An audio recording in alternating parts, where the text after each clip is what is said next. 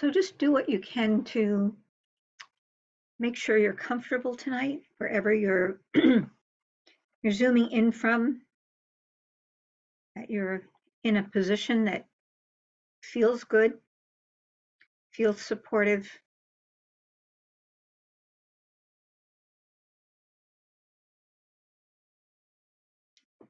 And I'll do a little guiding at the beginning, and we'll sit together till about 10 after, and um, and then I'll make some remarks about Sila, and we'll have a bit of a discussion. So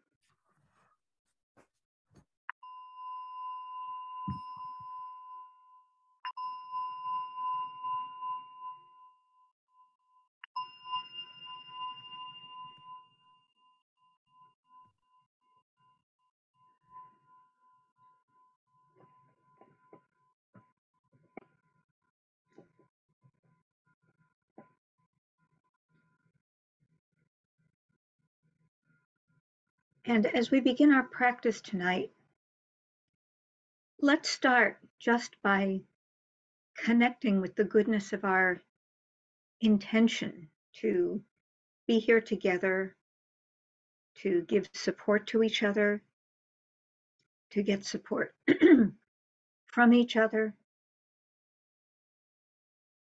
and also just appreciate that you were able to show up tonight. That so often in our lives we have, excuse me,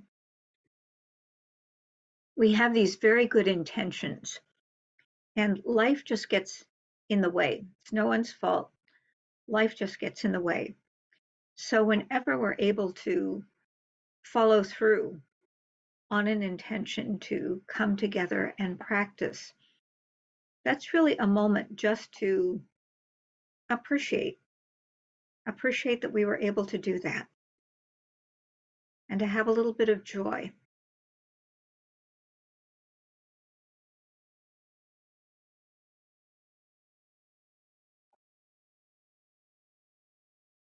And as we practice tonight, practicing being present with the body that we have, with the mind that we have, I would encourage you, if it's possible, to see if you can practice with a very relaxed and receptive awareness. That sometimes we have the tendency to turn our meditation into a task or a project, something we need to accomplish, something that we judge ourselves about.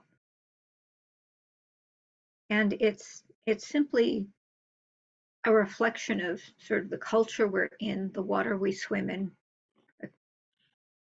But if we can let go of this striving and just allow ourselves to be with how we are this evening, with this body, this mind, these emotions, these plans, and just see if we can relax back into the present moment and just have a receptive awareness, noting the arising and the passing away of sensations, of ideas, of thoughts, of just having a spacious and a sort of very hospitable attitude about this mind and body.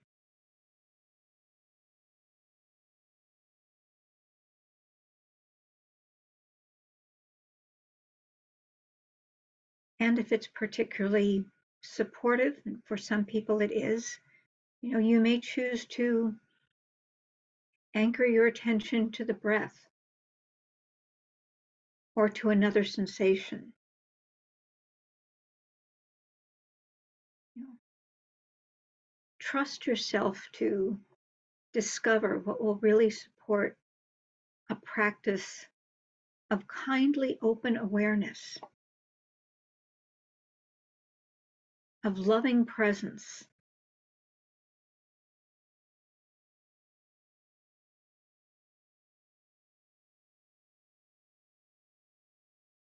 So let's just support each other in this endeavor this evening to be with things as they are,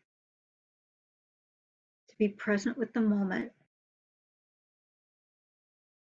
and to be kind to ourselves.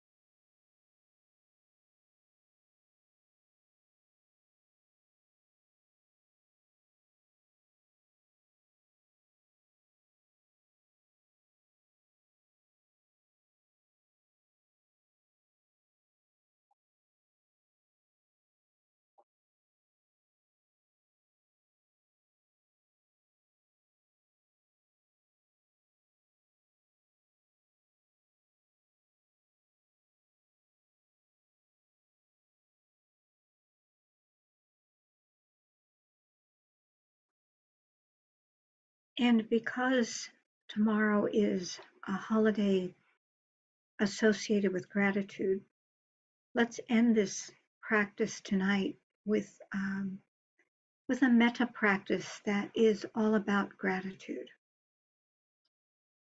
So I would invite you to imagine this boundless field of loving kindness. It can be infinite. And into this field, we invite ourselves, each other, and all those beings that we have some gratitude toward. And let your imaginations roam. There are obvious candidates like our teacher Shelley, all the teachers,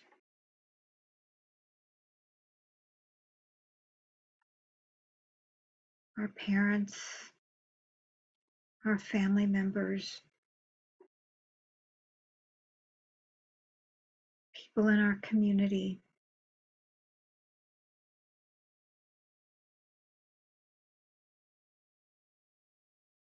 all the people who've contributed to whatever comfort and ease we experience.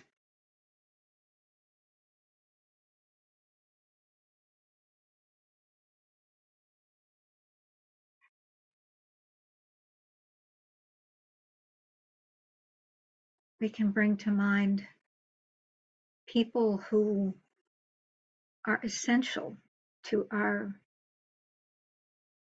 functioning democracy. Public health workers, librarians, all sorts of public servants.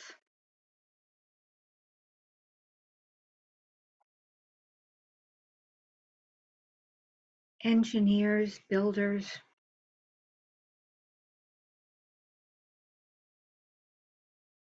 Our field of loving kindness is infinite.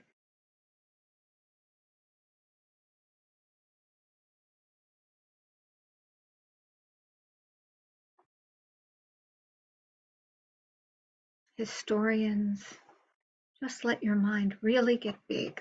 All those to whom you feel some gratitude.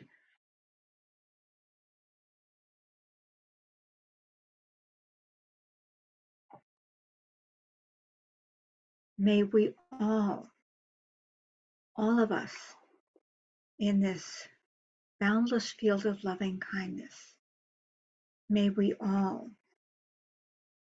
be well, safe, peaceful. May we all be free from the fear that comes from anger, the suffering that's caused by anger, by disillusion,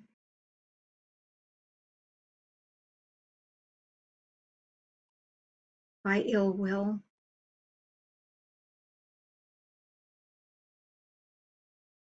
May we all find forgiveness for the inevitable harms we bring to one another.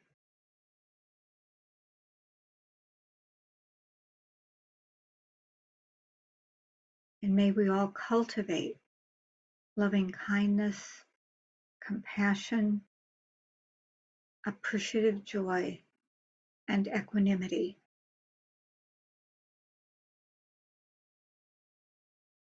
May we all live in peace and harmony with all beings.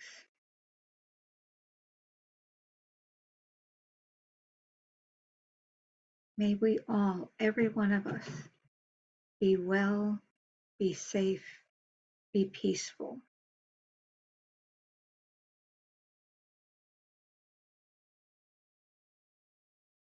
May we all be free from the suffering caused by fear, by anger, by ill will.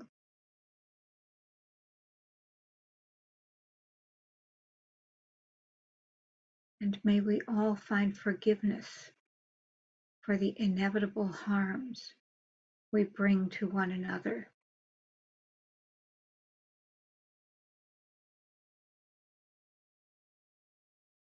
May we all cultivate loving kindness, compassion, appreciative joy, and equanimity.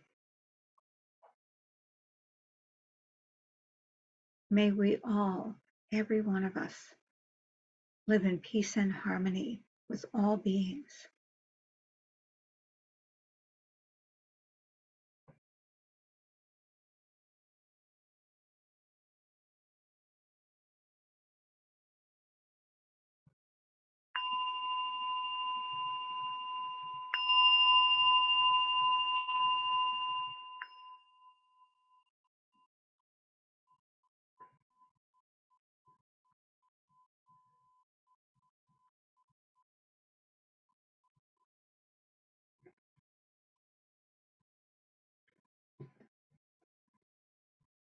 So as Shelley usually does, let's take about a 3-minute bio and stretch break and be back here at about 8:13. So let's do that. Shelley Graf usually offers these Wednesday night evenings, and Shelley has been sort of using as the armature for these discussions Bhikkhu Bodhi's book, The Noble Eightfold Path, and you can also find it as a PDF when you click on the part of the calendar that notes what this is. And what we've done is to talk about the first section of the path, which is the wisdom part of the path, which is about wise understanding and wise intention. And we're now talking about the part of the path that is called Sila, that is about morality. And Shelley's been talking about particularly what counts as skillful speech or wise speech.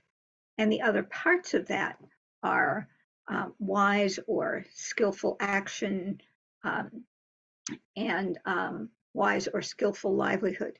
But I thought what I would like to do tonight is to step back a little bit and make some remarks about the whole idea of Sila. That's the Pali word for translated as morality, moral excellence, right thinking and action, virtue. It's a word that encompasses a moral universe. And it's also, in addition to characterizing this part of the Eightfold Path that is skillful speech, skillful action, and skillful livelihood, it's also considered one of the paramis, which are Buddhist virtues, or they're called perfections of the heart. So that in sort of developing a refined, skillful mind, doing skillful actions, that we cultivate the paramis, these perfections of the heart. And one of them is Sila, which is virtue or morality. And, as Shelley has said so often, all of the Buddhist teachings are rooted in understanding suffering and the causes of suffering so that we can eliminate suffering. So when we think about sort of the moral universe, what we're really thinking about is, what is suffering? What are the causes of suffering? And how do we not contribute to the causes of suffering? So Sila is all about non-harming, not harming ourselves and not harming others. And when we get to the section on sort of skillful action, we'll see that there are these precepts that some of you may be familiar with, and they're kind of guidelines for training. So there's a precept about refraining from harming, especially from killing. A precept about not stealing, or we might understand it as not taking anything that's not freely given. And that has, tremendous implications for how we live in a world that we try to be sustainable, live in a sustainable sort of way, and live in a world that that will be suitable for future generations. Um, there's a precept about not engaging in sexual misconduct, and we can think of that one as, harming ourselves or others through sexual activity or even sexual energies, how we use them. There's a precept about not speaking falsely, which we can also understand as listening. That's sort of the other part of not speaking falsely is thinking about, um, are we working with speech in a way that we are not listening. And finally, the last precept of these five is not consuming anything that clouds the mind. And Stephen Batchelor, the teacher and philosopher, uh, Stephen Batchelor talks about this as doing nothing that would lead to carelessness, not ingesting or consuming anything that would lead to carelessness. And I love that word carelessness because it can be interpreted in two ways. Not doing anything that would be sort of heedless or sloppy, or, sort of not paying attention to the consequences, but also not doing anything that's not imbued with a care for ourselves and a care for others. So in the weeks to come, Shelley is going to be talking a lot more about that. So, but if we think about Sila, this idea about the moral universe, moral excellence, one of the ways it's sometimes talked about is living in harmony. That Sila is all about living in harmony, which is a wonderful um, ideal. And it also has a bit of a shadow side. And Shelley talked about that. What happens when, for the sake of harmony, we collude in some sort of harm. And Shelley's talked particularly about colluding in a kind of white supremacist point of view, in colluding in um, in not acknowledging the sort of um,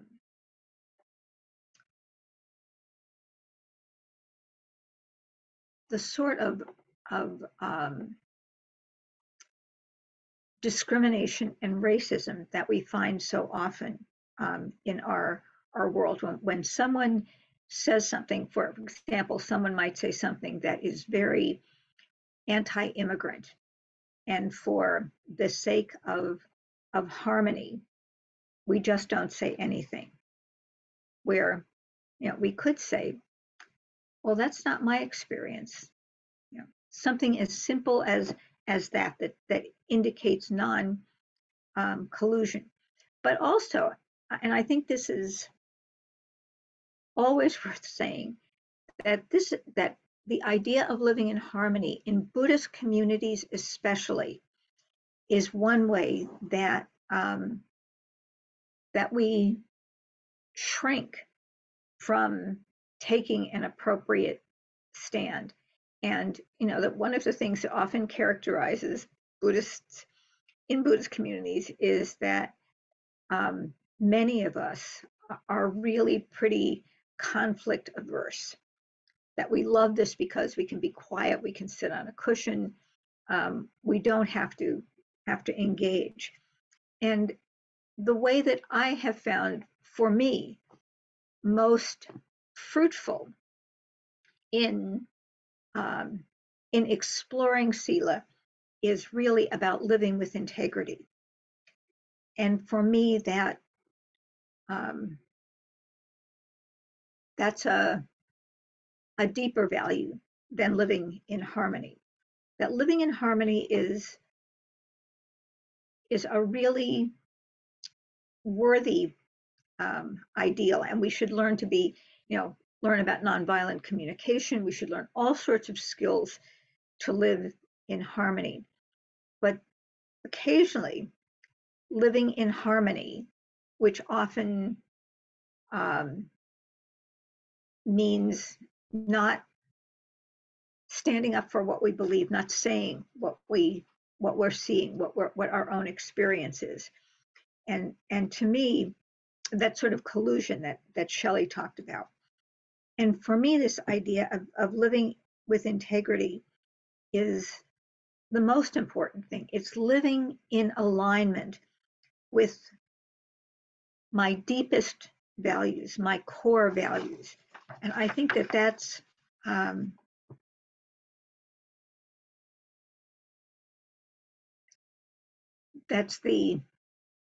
the quest in some ways to really get clear about what is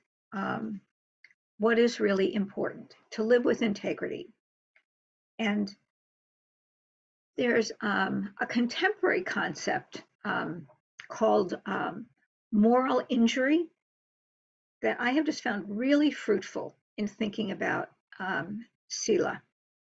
So moral injury is the damage done to one's conscience or moral compass when that person perpetrates, witnesses, or fails to prevent acts that transgress one's own moral beliefs, values, or ethical codes of conduct. I'll read that again. So the definition is that moral injury is the damage done to one's conscience or moral compass when that person perpetrates, witnesses, or fails to prevent acts that transgress one's own moral beliefs, values, or ethical codes of conduct. And one of the places that we see this sort of the kind of archetypal case is in instances of war, where people may witness acts, for example, done by their comrades, and they are unable to prevent them. I mean, one of the things about moral injury that you may be the perpetrator, you may actually choose to do something that is not in alignment with your conscience, with your moral compass. You may be a perpetrator and aware of it, but also you may just be a witness to something that is really against what you believe in deeply, and you're wounded by that. It's an injury, it's damage. And when you fail to prevent acts that transgress your own moral beliefs, that also is a cause of injury. And sometimes it's people who turn away. They don't want to know something that they think, if I look at this, it will just be too painful. I don't want to know about this. So, for example, we can think about instances of abuse where someone reports something, like a child, and you think, oh, that couldn't be possible. This child's parents are they're wonderful people. This couldn't be true. And you just sort of turn away from it. And then later, when it's discovered that actually this child was abused or harmed, you feel that injury. And I know that sometimes teachers who just aren't able to follow up on something, and they later learn that something terrible has happened, that there is this sense of moral injury. And some professions, sort of open up the possibility of moral injury in instances where people are mandated reporters and they don't they don't follow through with something. So moral injury to me really, although it's a very contemporary concept, it really, for me, gets at sort of the heart of what we're talking about with Sila. It's about, you could be the perpetrator, you could be the person who acts against um, your own values, but often, being the bystander, being the person who witnesses it. You see a microaggression and you don't say anything. That would be, and you're aware of it and you recognize it, that you should have said something. And often we have this, I wish I'd said something, I just didn't know what to say. I mean, many of us have had that sort of experience. Or sometimes we don't intervene, we don't help someone, and we find out that later that that person, something terrible has happened to that person, and we recognize that I had a chance to help that person and I didn't do it. So I think this idea of moral injury is a really powerful articulation of what's involved in Sila, about this understanding sort of suffering and the causes of suffering. That moral injury is an enormous cause of suffering, and it's really important to be aware of that. Joseph Goldstein has talked about the idea. He said this is a little counterintuitive, but in Buddhism, it's better to know than not to know. So I'm going to read, this is a long quote from a book that he participated in called Creating a Life of Integrity, where he talks a lot about the paramis.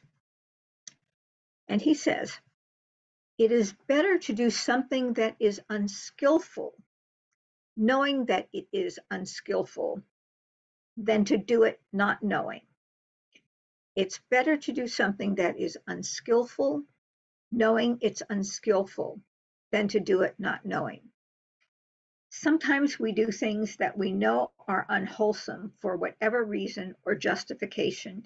And he's talking in this part of the book about the decision to kill termites in a house. Okay, that one tries to do catch and release maybe with spiders and mice, but when you've got termites eating your house, there's no catch and release. So he talks about making that decision to bring in an exterminator and kill the termites. And he said, it's better to do it with the knowledge that it is unwholesome, even as we are doing it, than not to acknowledge that it is unwholesome. Because in the former case, at least there's a seed of wisdom in there. If it germinates into some future reflection, it opens up the possibility of some future restraint. Whereas if we don't know it's unwholesome, then there's never any motivation to even consider what we're doing.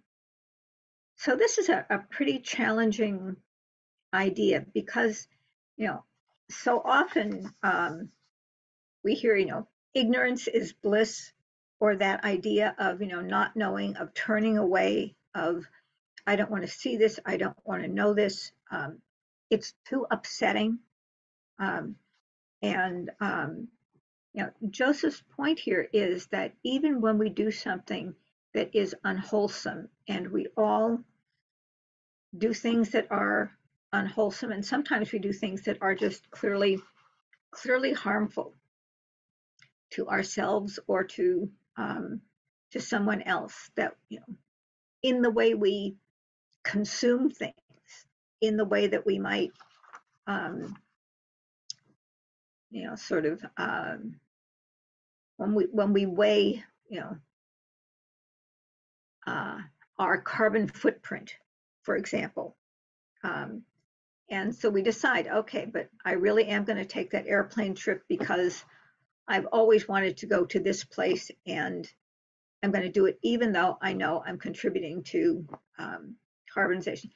So just, that understanding that our actions are not without consequence, that our actions may have some harmful elements in them, and that's really important, that we can hold that we can hold it's okay to take this trip, and I know what I'm doing is contributing um,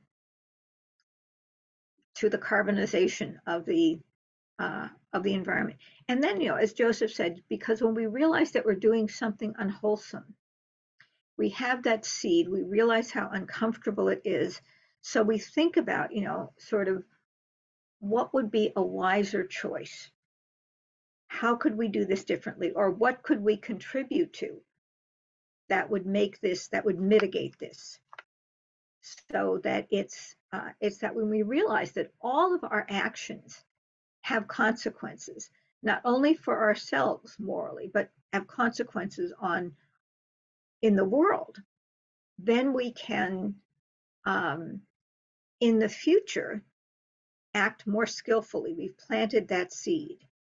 And so it's this idea, and I think this is something that we do try to work with. We work with this in our mindfulness practice.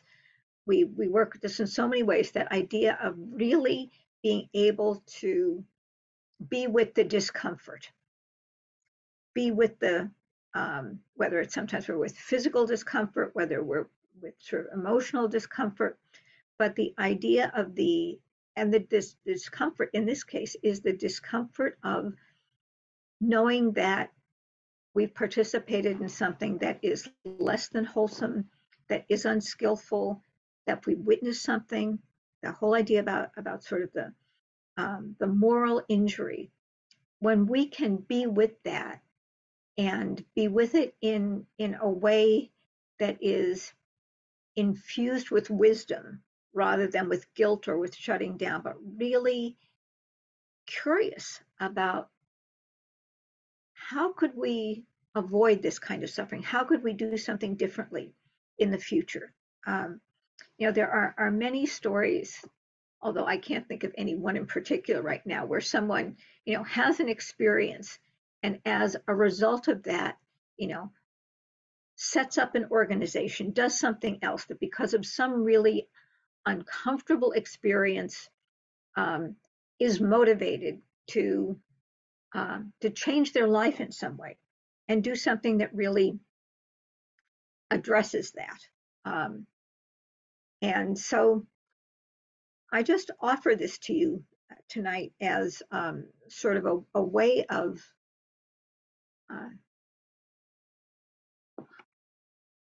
of holding this idea of Sila, or moral excellence, the idea that we're committed to non-harming. I mean, that's what we aspire to, that we don't harm ourselves, that we don't harm others, that we don't add to the suffering. But um, the interesting part of that for me is that it also really um, requires, in some ways, our ability to straightforwardly see where that discomfort is, where that injury is, where that unskillfulness is, and hold it in a way that ultimately is going to contribute to more skillful action, more humane action on our part. And a lot of this is about really developing that capacity to um, to be with the discomfort of our own um, moral imperfection in in a way that is really humane, of seeing it for what, this is moral injury.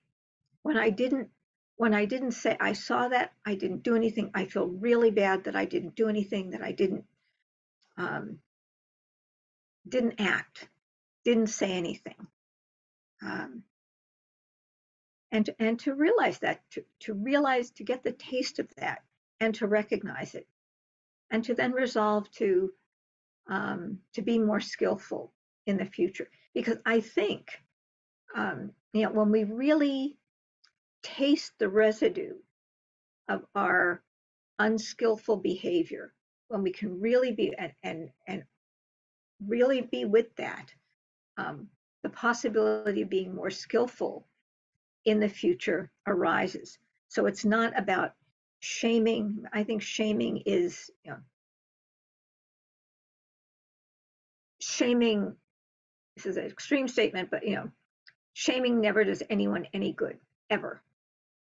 Um, it's not about shaming, it's not about guilting, but it's about being an adult and being able to really look with compassion on our own moral failings, our own unskillfulness, with the encouragement that we can become more skillful, but to really be brave enough to see that clearly. And as Joseph said, if we're willing to see that, if we're willing to understand, acknowledge our own unskillfulness, to see it, even while we're doing it, to see this is not the most skillful thing, but this is what I'm going to do anyway. And sometimes, like the termites, I mean, there's no, right now, there's no good solution. Maybe in the future, someone will, who's had such a miserable experience, feels so bad about killing all the termites, comes up with some sort of thing that you could put on your house that would keep termites ever from chewing into it. Who knows? But it's, that we take this seriously. We take moral injury seriously. We recognize it because we realize that in that are the seeds to wiser and more skillful action in the future. So that's what I'd like to offer tonight, and I would be really interested in any responses that you have. If you have questions, I'm happy for them too, but I would really be interested in your response to these ideas. So feel free to just unmute yourself and chime in.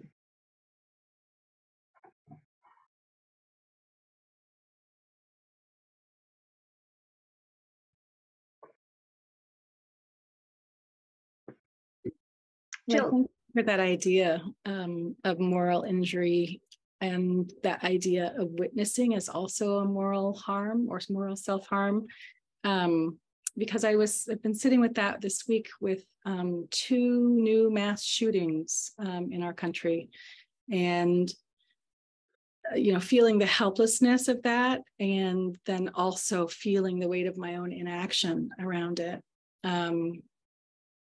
So it was, it's a timely reflection.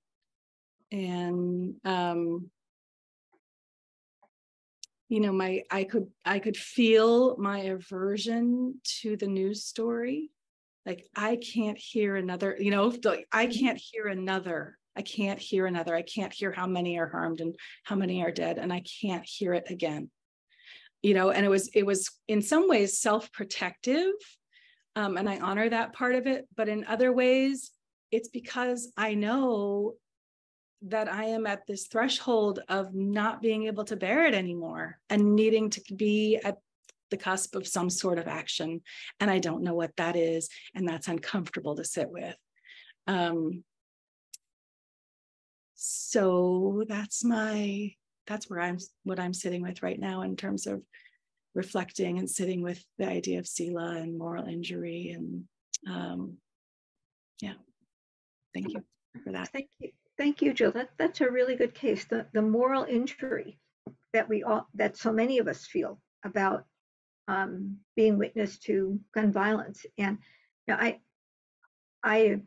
do a lot of political action, and one of my, this is not a Dharma mantra, but this is, I always say, no act is too small.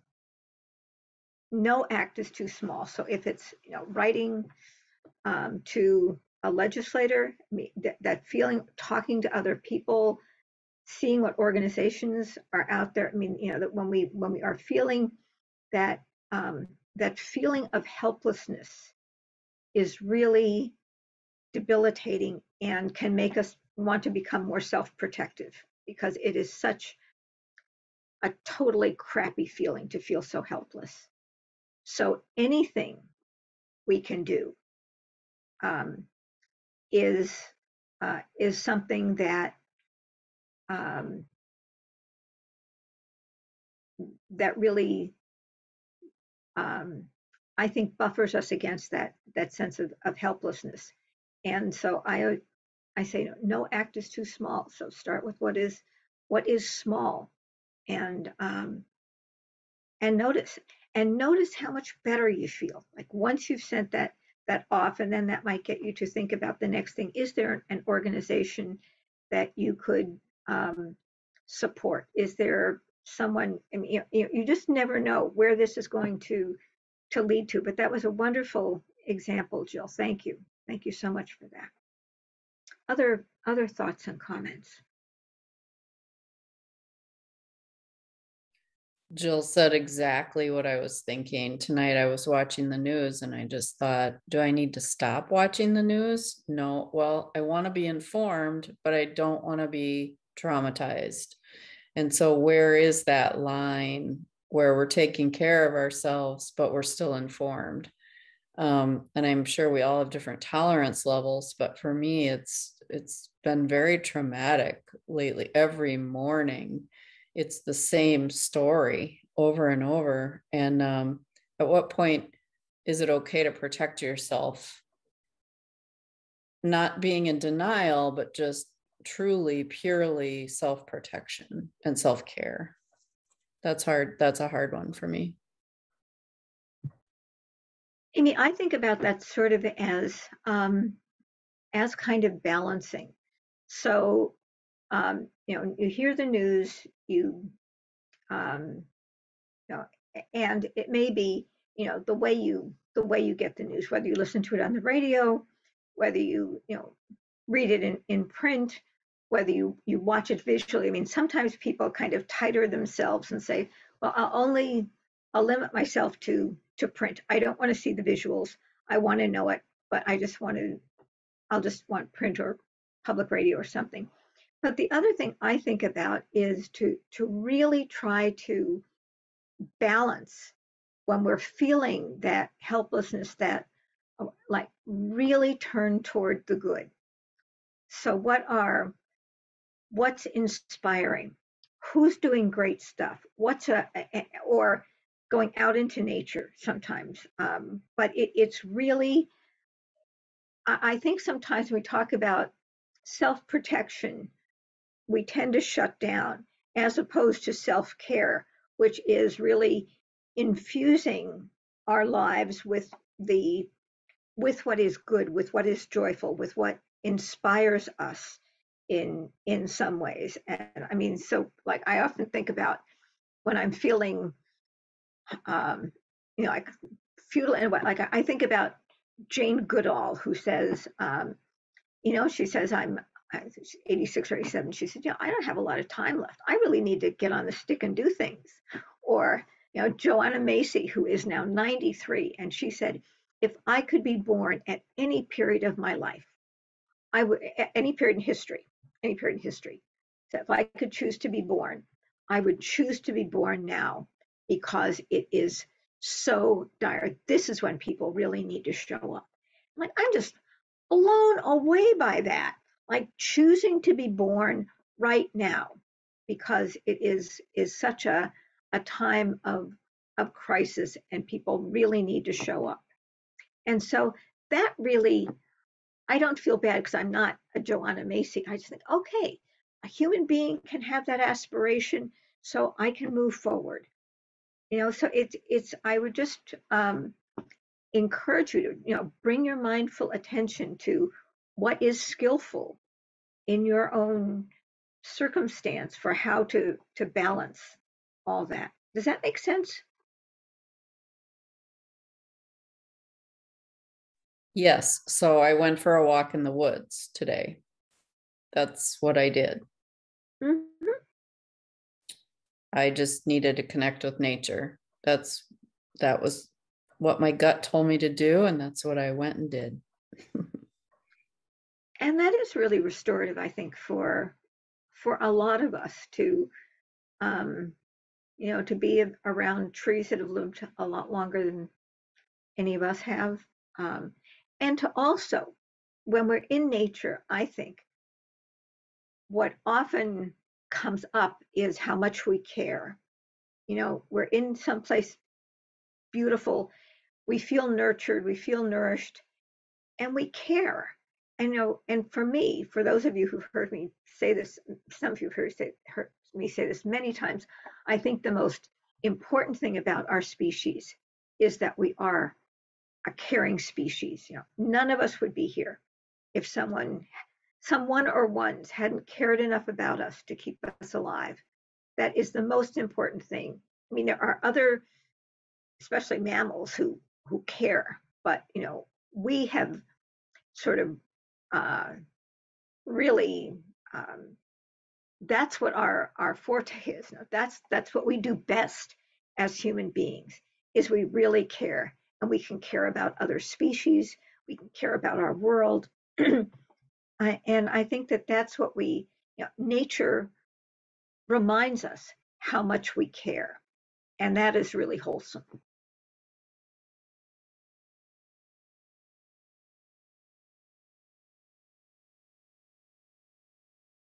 Hey, Robert. Hi. Excuse me. This is an issue that came up for me in the last week and a half, following one of these mass shootings.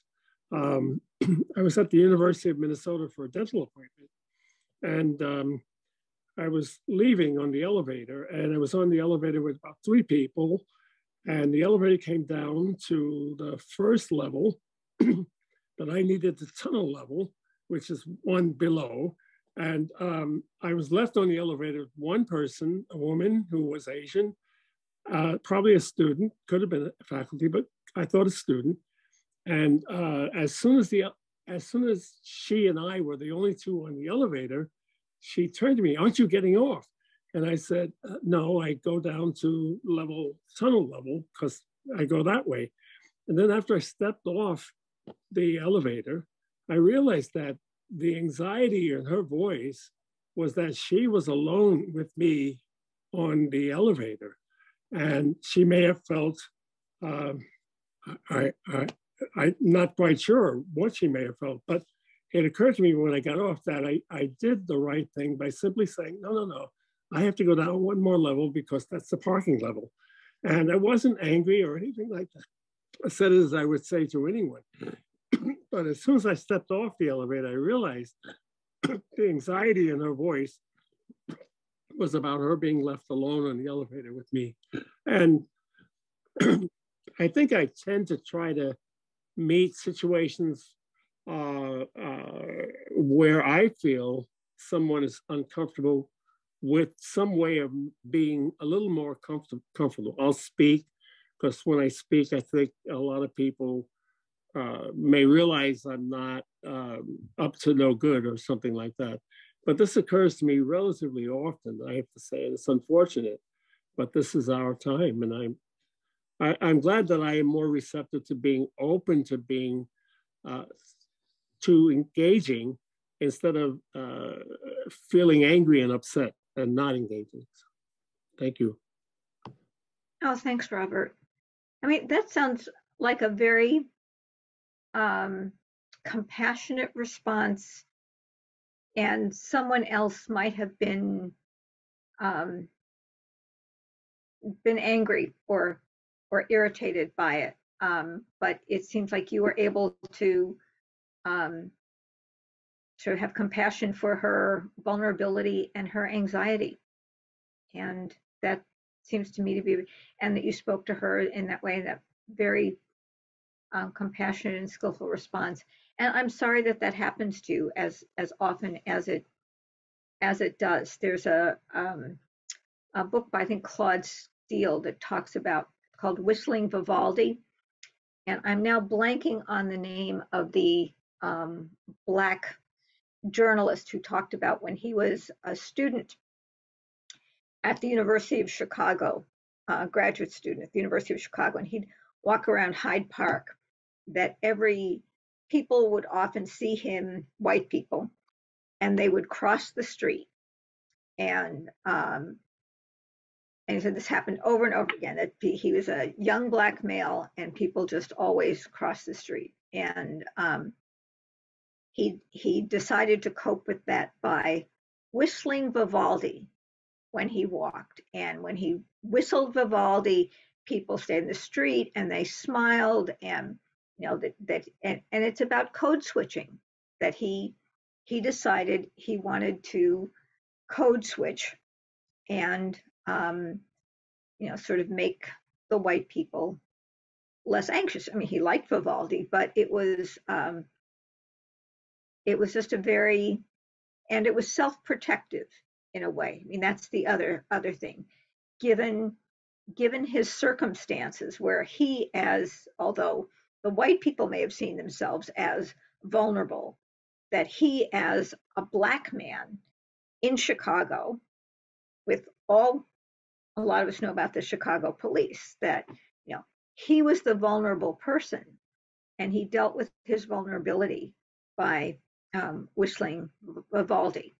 And very, very poignant and complex example. Other thoughts? We've got a few minutes left.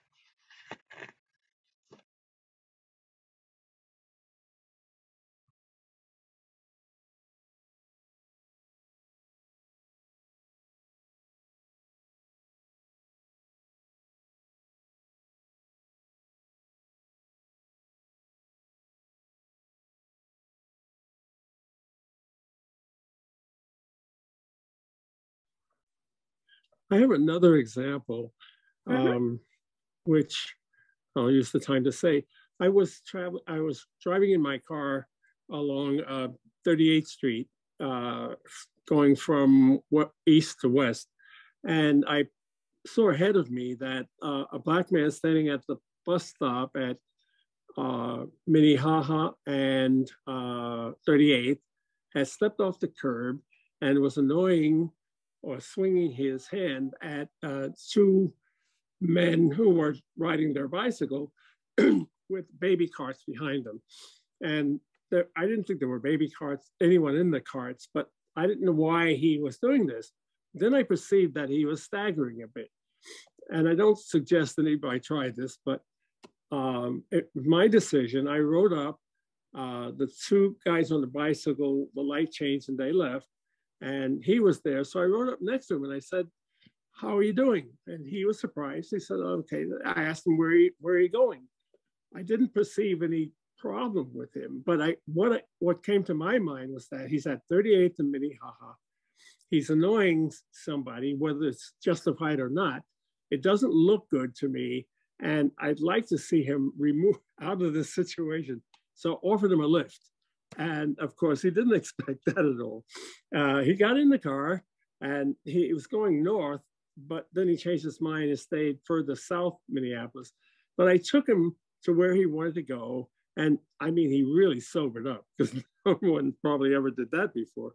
But I felt safe enough to be able to encounter this situation in a way that I thought I could deal with it and give him a lift to where he needed to go, instead of leaving him there high, I think, on drugs or alcohol. I don't know for sure, but it just was a situation when I looked ahead, I could think, this is not a good situation. If he's stepping off the curb, swinging at some people, on their bicycles, something's wrong here. Let me get him out of here before and I didn't think it quite that way. I just said, I can do something here. And I took him where he needs to go. By the time we got where he wanted to go, he had sobered up quite a bit. So, but I don't suggest people try doing that. I've done this a number of different times without a problem. Robert, both of your examples reminded me of the time that I sat with Ruth King, and she was the one who taught me that like that healing happens within a 4-foot radius. So like you next to the elevator, like taking something and maybe transforming it, or like the change we can make is often within a 4-foot radius, and because that's in an interpersonal connective way. And yeah, I really thank you for sharing those examples. And oh, that is, I haven't heard Ruth say that, so I will really take that to heart, Jill. Thank you. That's brilliant. Of course, Ruth is brilliant. So, well, thank you all for being here tonight, and I'll just share the merit. So, this is my favorite act of sort of imaginative generosity. We can just, be as extravagant as we want.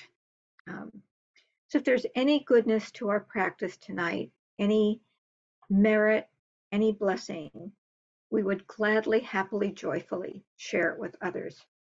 In fact, if we could, we would give it all away.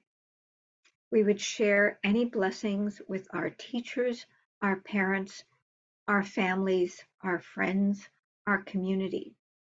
We would share any goodness with the people we like and the people we don't like so much. We would share any merit with the people we know and the millions upon millions of people we have yet to know. And in addition to all the two-leggeds, we would share any goodness, any blessing with the four-leggeds, the many-leggeds, the winged, the slimy, the scaly, and the finny. May all beings find a path to peace. May all beings be free from suffering.